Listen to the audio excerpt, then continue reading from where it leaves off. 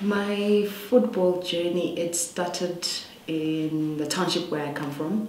I'm originally from Alexandra in Johannesburg, and there in the township, football still is number one, where we used to play on the street, tupal, either we put bricks on either side of the street and, demarcated to play. That's where it started for me with my friends, and it started with my cousins who were boys, and it went on to school.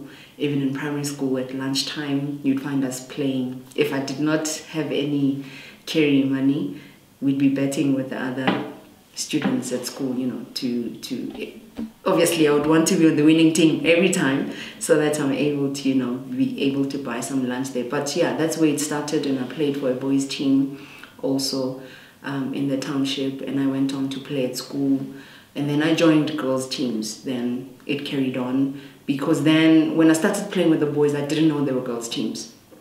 And as I grew older, I started knowing of Banyana, and then I joined girls' teams and stuff like that. So I would say that's how it began. And it always took number one. I mean, I did other sporting codes, very athletic, not anymore. And I did everything, but football always took priority, and through playing and being able to play in the, then it was the Sanlam League, then the Vodacom League, then the Sasso League, as it transitioned over and over, I kept on playing. Made my way to the High Performance Center in Pretoria. So that's the Safa Academy, Girls Academy in 2004. And there I got selected into Banyana in 2006, before the under-20s. So that was a big milestone for me. And playing in the Banyana team, then later in the under-20 team, I've always been that player that loved to lead. I think it's within me. If things don't go accordingly, I just take it upon myself to say there must be structure, there must be things done, solutions. I'm solution driven. I'm very assertive in everything that I do. So my football journey has always had that element in me of saying I'm leading from the front.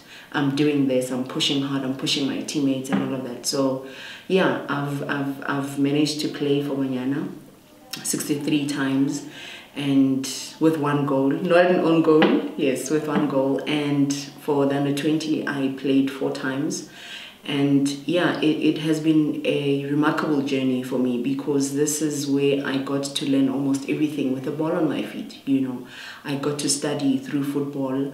I got to meet friends, travel the world through football, and that inspired me to just carry on and keep going. And the adrenaline rush in it, being able to chase a striker down the line, tackle, be up, all of that is exciting for me, and it's what has kept me that long in the game.